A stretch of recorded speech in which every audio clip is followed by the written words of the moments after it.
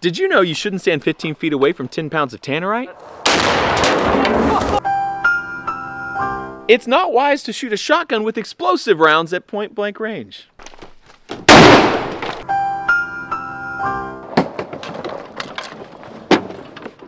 Don't throw a loaded shotgun shell spear. Like ever. Never trust a random conversion kit to not commit a felony and go full auto.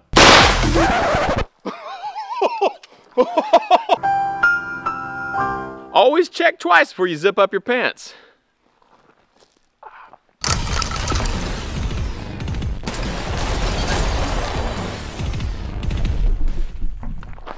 What were you looking at? Oh, you were filming.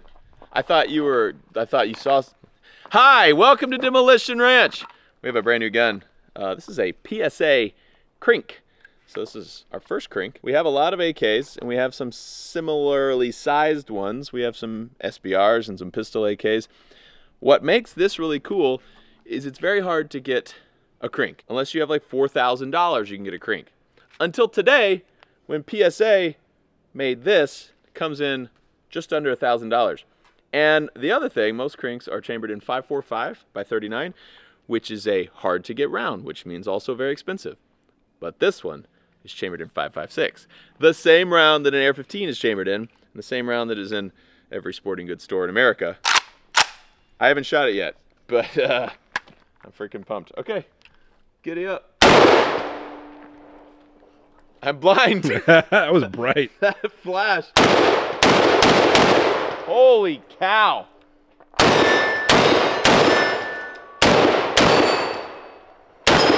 5.56 originally was shot a bunch in M16s, which have a 20-inch barrel.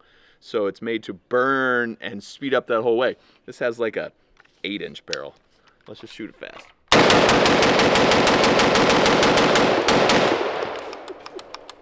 Dude.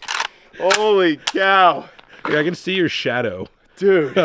I'm gonna get sunburned from this thing. That is insane. That's so cool. Let's compare it to some other things. That fireball, the lighting is perfect for fireballs. It's great. Here we have our crink, PSA. This is also a PSA, it's PSA 105.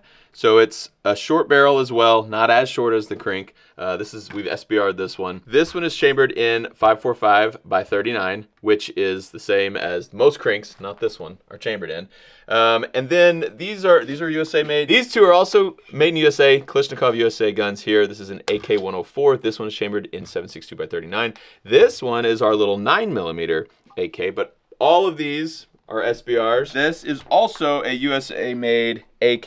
This is made by Meridian Defense. The Meridian's also chambered in 5.56. We are going to chronograph the crink 5.56 with a short barrel versus the Meridian 5.56 with, it's got like 4 more inches on it, which is a lot. Nice. And we're also going to chronograph the M16 with 20-inch barrel, which is also 5.56, and we'll see the difference between the short, medium, and long barrel.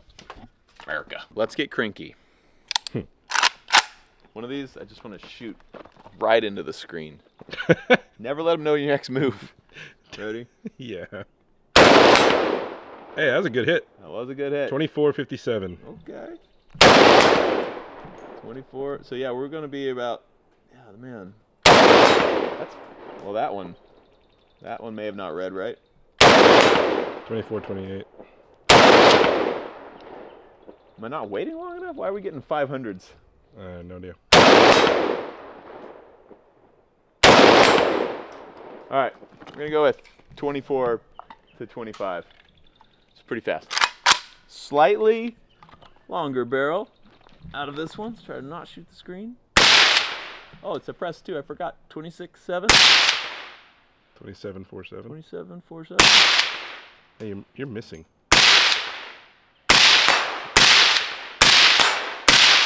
All right, figure out where it's going. All right, yeah. What do you say about 2,700? Yeah. So about 200 faster. And now we're going probably another 5-6 inches? 12. Well, oh, no, that was like 12. Yeah, this is a lot more. inches. So we should be 3,000. Wait, my math is terrible. Yeah, we should be over 3,000 here. 31.52. I don't know where this one's going. There it is. 32. Dang. Man, that that's is a screaming. lot faster. I wonder what it does to small mammals. Or Joe. We have those 2 cats. I like Mauser. You only said one name, okay. We are going to shoot some ballistics gel. First with the Crink, and then we'll shoot it with the 20-inch M16. Actually, I haven't sighted this thing in at this close. We'll just hope it goes right where it says it's gonna go. It's not, it's a little low. So I need to go a little high. Aim high, yeah. Aim at like the literal top of the block. That hit the table. You missed. I was aiming at the literal top of the block. Okay. And it went 6 inches low. Wow. I will aim 3 inches above the block this time. Did that miss? So first shot, way too low. So it actually hit the table and bounced up and went in. We thought it didn't go in there, but it did go in. Second shot, just skimmed too high. So I'm gonna aim 1 inch above it. See if that works. It's really hard to aim above something because it covers it up. All right, this should be it though. Yep. So it went in. Yeah, bullet is right back there. Look, they both turned around. Turned around backwards. That's crazy. This one's a lot more deformed because it went through a table before it came in here. Yeah. And actually, that's cool. Look at that. That's crazy. How wide that is. All that black in there. Well, look at the pattern it took too. Flip it back this way. Like it looks like it. Yeah. You know. Turned sideways right there. We'll see where it turned around. Yeah. Cool. To the slow mo. To the slow mo.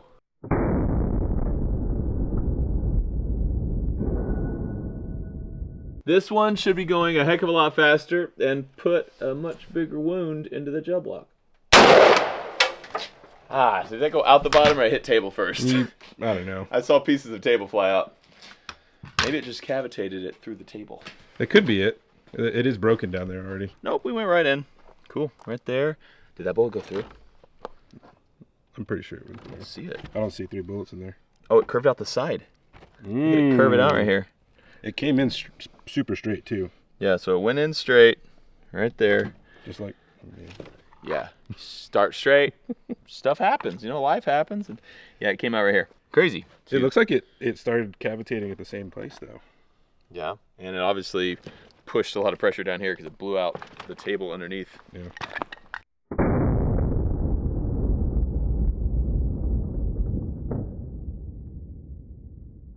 The extra speed definitely made a bigger wound cavity.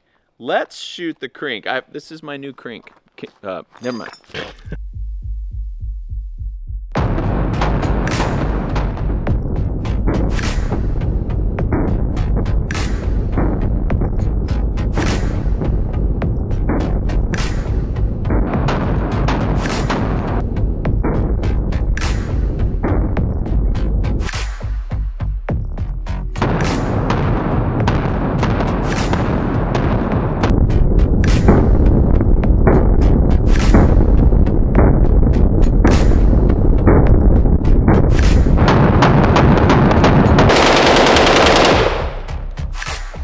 Yeah, dude.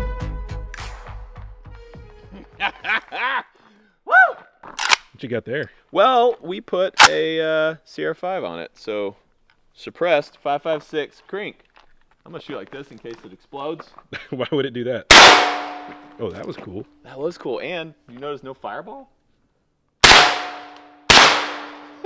It's venting out of here, and I can feel it like blowing my hair up right here. It's not hitting him in the eyeballs. Like the gas is just going poop, a little poof of gas. That was pretty funny. Dude, this is cool.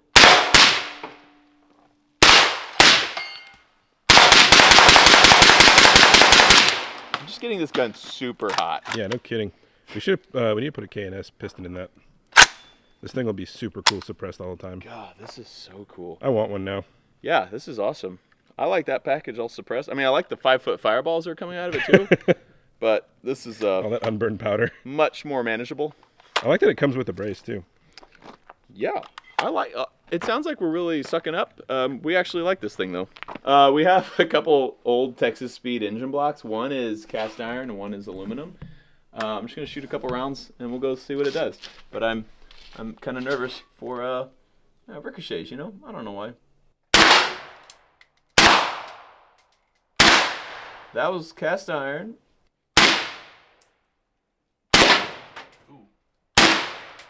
saw something fly off of that one. Something flew? No, well, like I saw like a spark. Let's go check it out. All the stuff on my hands. That could be from anything. One of them hit right there. Oh man, they're not doing anything to that cast iron. There's the hit right there. And that's hit right there. So it looks like it came in, skidded there, and did that. Hardly anything. So this one broke a little piece off of that bolt hole there. This should be a lot softer over here. Where did we hit though? Oh, there's a hit right there. Oh, it came in right here. Boom. Okay, where are the other hits? Oh, there's a hit in there. That might be what I saw. And there's a hit. Went right in here. And it was kind of coming at this angle, so it went and broke that out. So a little bit of damage, but not a lot actually. I thought it would do more damage to aluminum. Let's shoot a 7.62x39. Much bigger, heavier bullet, going slower. 7.62x39. Oh man, do we got batteries in this thing? Of course not. I'm hitting up. Oh wait, I can see it. Oh, we're in. We're in. Nice. Dude, there's sparks coming off of that thing. Okay. Jeez. I mean, it looks like it's doing more damage. I think it's just hitting in here and it did nothing. Yeah, there's one hit there. That's new. It pretty much just knocks paint off though of cast iron. All right, we got one hit on our steel sleeve here. Another one that went in and broke our sleeve there. Yeah, it was pretty boring. Sorry. I feel like that was really boring. Yeah, definitely. So I like the idea of shooting all these Bud Lights, but how do we transition to that without being too political? I mean, I think any transition can be subtle. Yeah, if we just keep the transition subtle enough that no one notices. Yeah, I mean, And it'll just be like any normal day. it's a non-issue. I would shoot any beer. Yeah, I mean, There's nothing to do with the fact that it's who's opposed to a beer is a beer, you know? Yeah. Sometimes they taste like crap. Sometimes they taste really good.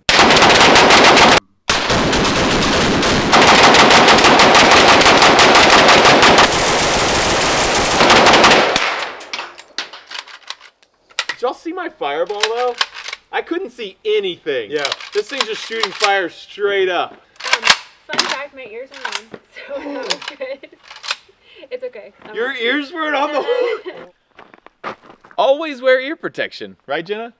What? This is an awesome gun. So yeah, check this thing out. Freaking cool. And if there are any instructors who want to come teach some AK courses at my range, let us know. Also, go check me out on the Matt Carrick channel. Link in the description below. I'm spending way more time over there. Thanks for watching Demolition Ranch. I love you. And I'll see you next time. Wait, did you cut yet? Did you want me to?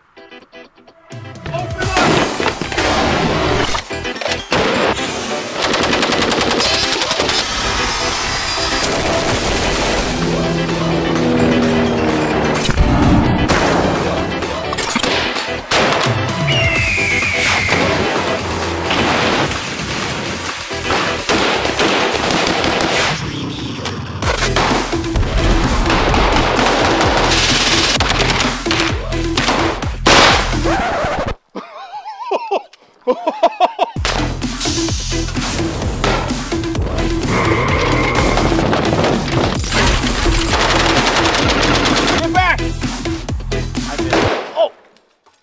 What was that? Let's end this video.